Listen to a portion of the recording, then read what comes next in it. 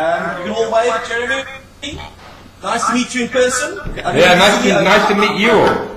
Fantastic. We're just the camera over there. I'm preferring to be on behind the scenes so that you get to chat to the students. But just to give you a basic introduction, I'm a maths educator, and through a lot of the global collaboration projects that I have, I came across Laura on the HLW Skype group. And fortunately, it enabled me to then find out a little bit more about what you do. And I think that any teacher will tell you that the opportunity to spread nice ideas is a wonderful thing. And also being involved with TEDx Cape Town and knowing that you are a TEDster, there's certainly a lot of overlap in the sense that we've got some great ideas, and I think they are definitely worth sharing. So we've got two schools over here. We've got Herzlia High School, which is a Jewish day school in Cape Town, and we have the Leap School, and Elle, one of the students from the Leap School, would like to just tell you a little bit more about that particular campus, and then we're going to hit you with some tough questions, so I hope that you're ready. Okay, yeah, well, I'm certainly ready, and looking forward to chatting through any questions that the young people might have. So yeah, let's go for it. It's exciting. It's lovely to meet you all. So Elle, would you like to tell Jeremy a little bit about Leap School? Okay. Yeah. Come a little closer. Come a little closer. Let's sit down. No, you can. You want to sit down? That's fine. Okay. This is Leap is all about math and science, but we're also dealing like social issues, like that problems that we experience at home. Like we have an LO class where we get to share about LO being life orientation, yeah. So we have a class where we get to share about our feelings, like our day-to-day lives, and then now, so basically it is about updating the people of the township, like try and make a better person out of the people that are from the township. Then like create people like scientists of tomorrow. So that's basically it. And it's a black school. So it benefits mainly black students, obviously, and are all local or some from other countries, refugees? Yeah, we have some people from Burundi, like Zimbabwe, so people that can understand Xhosa. See, because it's the first language. Okay, all right. So Jeremy, did you get that? So it's a school that takes the holistic approach in terms of not only educating the student, but educating the soul and uplifting and empowering the community, and hopefully giving a lot of these students who financially wouldn't have an opportunity, the actual opportunity to engage on level playing fields, if that makes sense. Yes, it makes total sense. Okay, all right. So we're gonna hit you with a couple of questions, and are there any volunteers who'd like to start off first? Would you like me to go first? Okay, you got one. Zach's got a question. Okay, let's hear it. You want to just come front so we can see you, and I'll try and zoom in so that Jeremy can see who you are. There we go. Hi, Jeremy. Hello, mate. Hey, nice to meet you. So, Jeremy, how would you best describe the word peace? And do you truly believe that there will be a peace one day, or do you think there'll be a form of peace one day? I think, well, listen, I mean, describing the word peace, for me, I think peace is when you're not frightened. Peace is when, I mean, basically peace for me is not frightened. Whether that's somebody, I mean, because the other side of not being frightened is being frightened, i.e. somebody's about to hit you. Yeah. Now that could be in the school, in terms of the bullying that we all know exists, which is a form of violence, obviously. Yeah. Or indeed in the home, in domestic violence, which 1 in 4 women will suffer from. It's a very, very serious issue. It's in fact the greatest war that humanity faces is domestic violence, or indeed in the workplace or in our communities. So for me, peace is when you're not frightened in the context of potentially violence, and that's what peace is to me. And therefore, fortunately, most of my life I have not, I've been living at peace. So that's what I would call peace. In terms of whether I think the day will be a success, the answer is, your question was, do you think there will be peace for one day or a form of peace one day? Yes. Yes, I think that certainly what we're seeing now is a form of peace one day, which is growing. And, you know, many years ago, having created the Day of Peace, you know that I went into Afghanistan to prove that it could work in the place that everybody said it was impossible. Yes. And where a group like the Taliban could be involved in that process, which everybody also said would be impossible. So I'm delighted that, you know, in a situation as complex as that, there was relative peace, which allowed, obviously, WHO and UNICEF to take 10,000 vaccinators into areas that you wouldn't normally be able to go for fear of being attacked or kidnapped, and obviously the 1.4 million children were vaccinated. So that was a form of peace on Peace Day with an incredible, you know, humanitarian result, and I believe that can increase. And in fact, this year we will see it increase. You know, Global Truth 2012 is all about seeing and recording the largest cessation of hostilities, of violence, i.e. the violence in our homes, communities and schools, as well as in areas of conflict, and therefore we all have a role to play. So I think that we'll see an increase. I think the world will become less violent on the 21st of September. And ultimately, do I think it can work all over the world for one day? Well, I'd certainly like to think so, and I think we'll get most of the way there. But it's a very big world with a lot of people on it. So the idea of every human being in the planet not hitting you know, a person at school, or indeed a family member, or indeed somebody in our community, is obviously a tall order. But certainly we can create a peace, you know, on a massive scale for one day, and that will be a sign for the new generations that we can unite, that we can interculturally cooperate, that we can live in a more peaceful world if we collectively work together, and that's the important thing for me. But thank you for your question. Good question. Thank you. Thank you very much. Thank you. Okay, who's next? Any takers? Don't be shy. Let's hear it. Stand up and just introduce yourself. Hello, Mr. Gilly. My name is McKenna. I wanted to know, like, on behalf of the school, how do we get involved on, like, for Peace Day? What is there sort of things that we do? Is there a march? What type of stuff can we do? Okay, well, I mean, on the 21st of September 2012, we hope to see the largest reduction of violence and the largest gathering of individuals in the name of peace. So the first thing that you can do is, you know, ask your teacher if you can celebrate the 21st of September. Are you at school on the 21st of September? Are you? We'll double check for you. We're going to double check. Okay, yeah. 21st September. Yes. We are at school on the 21st of September. Okay, great. Yes, what day of the week is it? The first thing to do, and thank you for your question, is to organise an activity in school, hopefully involving the whole of the school, which may well be able to involve your families. It's a Friday night. It'll be a Friday. In the evening, we're doing a huge show here with Elton John and other incredible international artists in London, hosted by Jude Law, and showing all the films and the results of activities all over the world.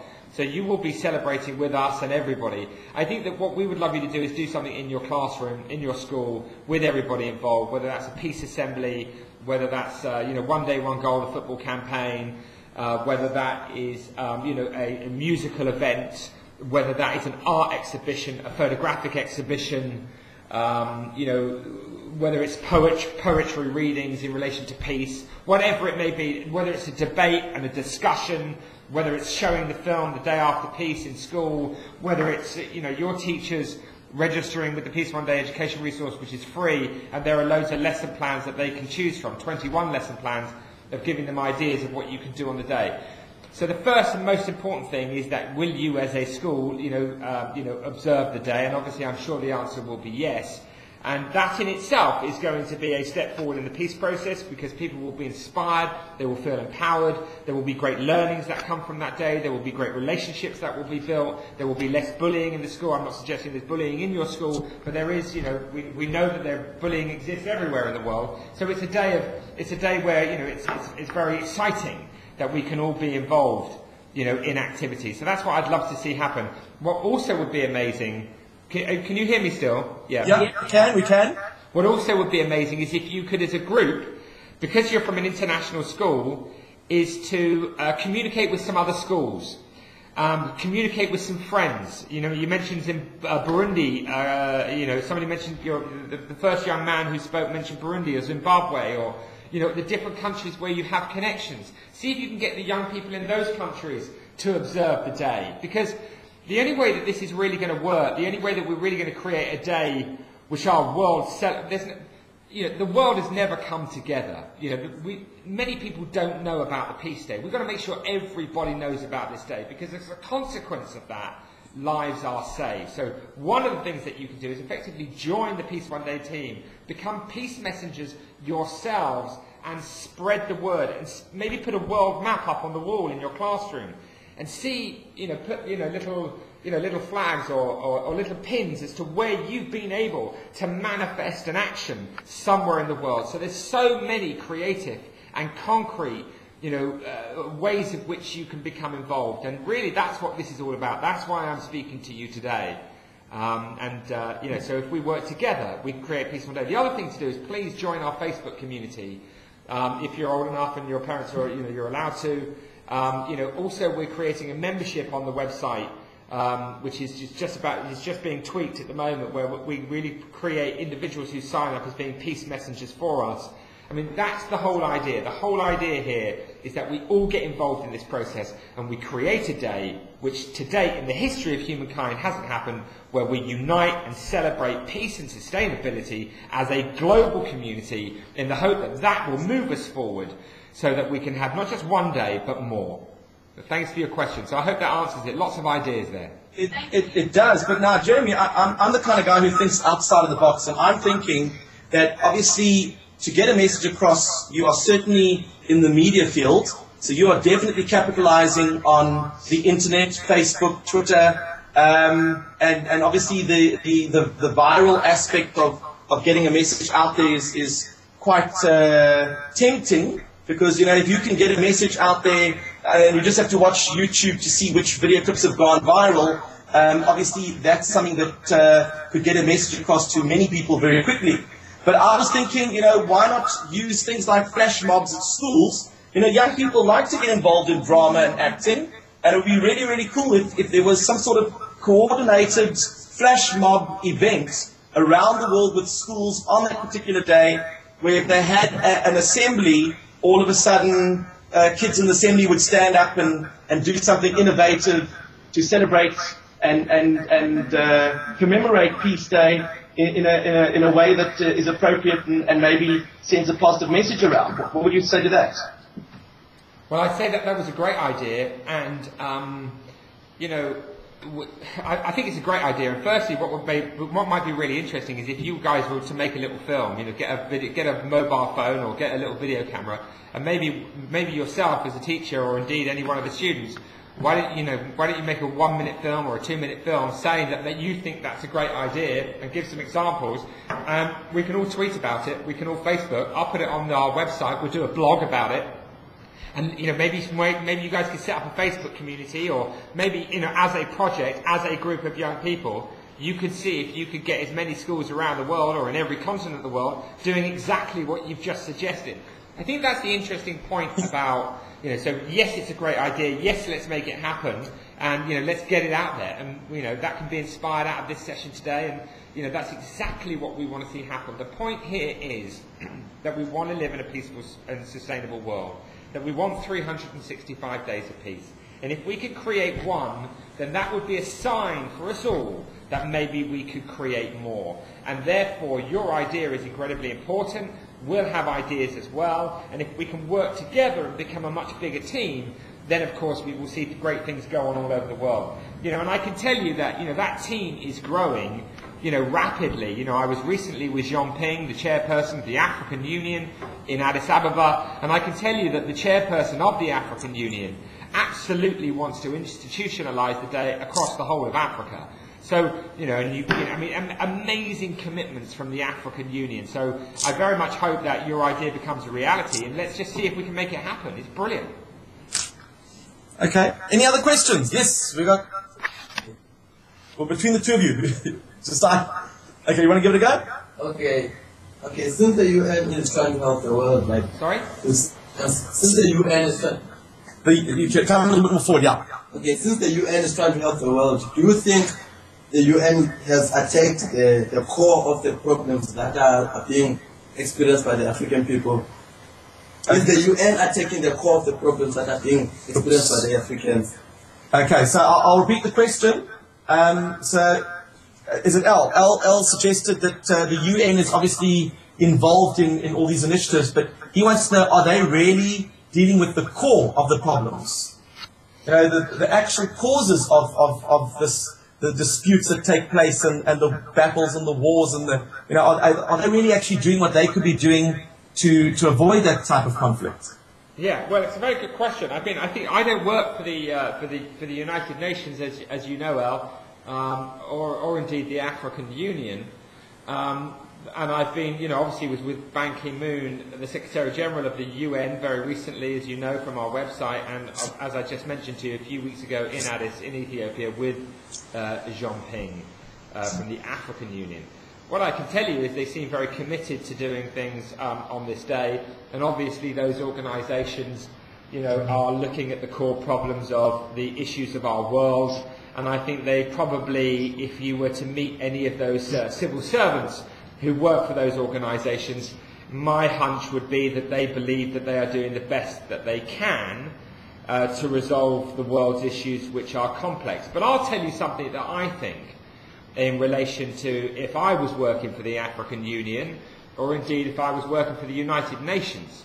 I can tell you that peace is not in their hands, that they are not going to create a peaceful world. The people who are going to create a peaceful world, El, is you, and is me, and is every single other person that I'm looking at in that classroom. Peace is in our hands, and that's the wonderful and exciting thing about the 21st of September. If we want to live in a peaceful and sustainable world, if we want to stop the fighting from happening, then we ourselves are going to have to be involved in the process. And if we unite as a global community, as the youth of our world, I can promise you one thing: government will follow. Because if the youth of our world mobilise and stand together as one in the name of peace and sustainability, that is what government need to become involved themselves. So the power of peace is in our hands. You've seen that in South Africa. We've seen that all over the world. We've seen that in Asia. We've seen that in North America. We have seen all over the world individuals like you and me, getting together and standing up for peace, and it happening. So, and I'll end this this point with, I was with one of the leading conflict resolution figures in the world, Al, and his name is Ambassador Brahimi, and he works for everyone, and he's a real player in terms of trying to resolve conflicts. And I said to him, what would you do if you were in my position? We're trying to create this day of peace. And he said, well, I wouldn't bother going to the governments. I'd go straight to the people. Because if you mobilise the people, if the people get off their sofas and get off their seats and stand together as one, then government will follow. So peace is in our hands. And that's why we have to work hard and get together on the 21st of September all over the world in the name of peace, and watch what happens. It'll be amazing. We saw it with the Arab Spring. It'll be amazing.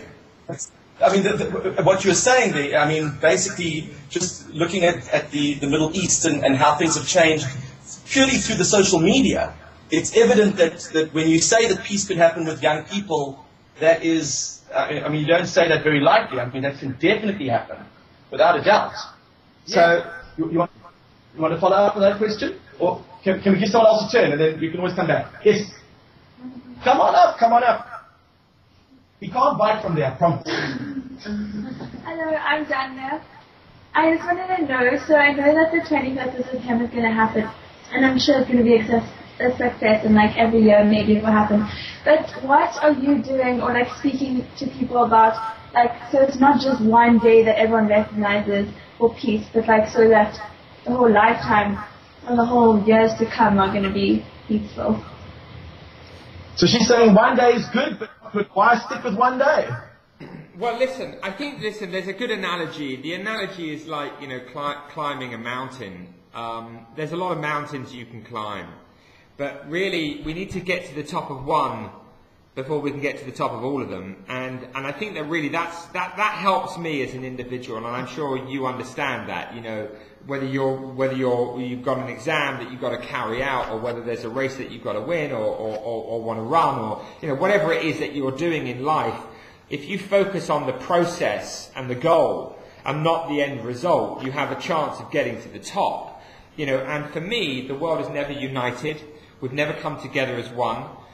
We've never stopped fighting. And I'm talking about domestic violence as well, and violence in the schools, as well as, you know, people who have got guns, by the way. This is a day of ceasefire and non-violence. We are all involved in violence in some form or another. I don't mean as individuals, I mean we can witness it, and we've felt it, and we've seen people involved in activities. So I think the really important point here is that in order for us to have 365 days, or indeed a week, or indeed 2 days, or however many you would like to see, we've got to get one right first. And therefore, if we get one right, then that could be the inspiration and the catalyst and the stepping stone, you know, to having more days. So I'm with you, I agree with you, and I would like to see what you want to see, but we've got to get it to work for one day first, and that's what this is all about.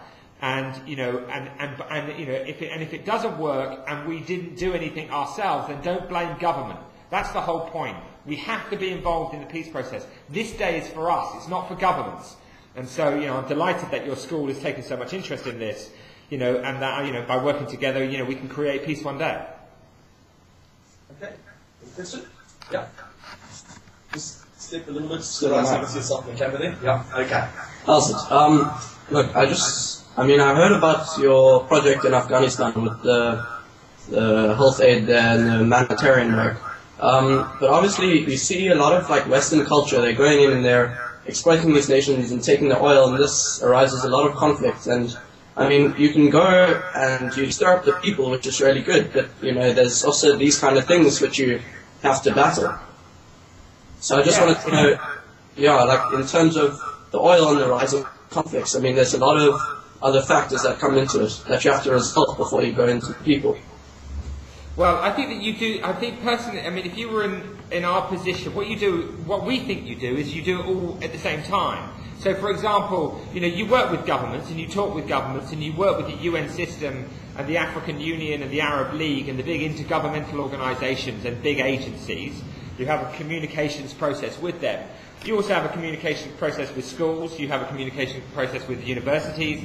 You know, if you look at our website, you will see that, you know, we have a coalition around students of the world. We have a coalition around domestic violence of the world to reduce the amount of domestic violence that will happen on the 21st September. And in about 4 weeks' time, we're building a coalition of the leading humanitarian organisations of the world. Some of those organisations, like Interpeace, deal directly with the issues that you've arisen. So I think you're absolutely right that it's complex, and it's not just about schools or young people or the individuals of our world. It's actually about all sectors of society. And we build coalitions and work very hard to try and get the message out far and wide. But I do go back to, you know, Ambassador Brahimi's thoughts, you know, and I can tell you that he is one of the leading figures in the world of trying to resolve the kinds of issues that you've just spoken about. And what he is saying is, if we want to change things, if we want to lift the level of consciousness around the fundamental issues that humanity faces, i.e., to create a more peaceful and sustainable world, then we as human beings, as individuals, are going to have to unite. And in that unity comes hope, and out of hope comes change. So, you know, precisely, once again, why I'm on this call right now is that the power is in our hands, and we need to lead by example. And that example will, I hope, evolve us into a new way of relating. So it's pretty strategic, it's pretty logical. It's step by step, you know, as any great journey is. But thank you for your question, and you're absolutely right. But we are tackling it from all levels. Thank you. Okay. Hi. I'm just wanting to build on what Nick said. There are, as you said, there's a lot of work being done with students and universities and humanitarian aid around the world, which is all good and well, but what do you think, I mean, the people that are really having influence at the moment, the two main causes of war, I'm not talking about domestic violence, war, are mostly religion and money branching out to oil and natural resources of such. How would you resolve that? Because that's a big problem, and that's controlled mostly by or the money side, big business, and the other side you have, I'd even go so far as to say, people, religious zealots who are persecuting other minority groups just for practicing what they believe is right, whereas people are mining oil as well in less developed countries for money, and no one has the capacity to tell these people to stop. Do you not think a focus should be put on big business as well as the smaller groups? Yeah, well, I think that firstly, the reason why there's more peace in the world now than there's ever been before, and if you look at the Global Peace Index or the Institute for Economics and Peace, they will tell you that there is more peace now than there's ever been before. And that's as a consequence of the fact that the corporate sector is leading that process. So I think that big corporations are actually creating a more peaceful world. And that's not my thoughts, that's the academics, that's just the reality, and that's very positive and very fortunate that peace is actually evolving due to the fact that it is making large corporations a lot more money because they have flexibility to trade, etc., etc. So that's sort of one thought. In terms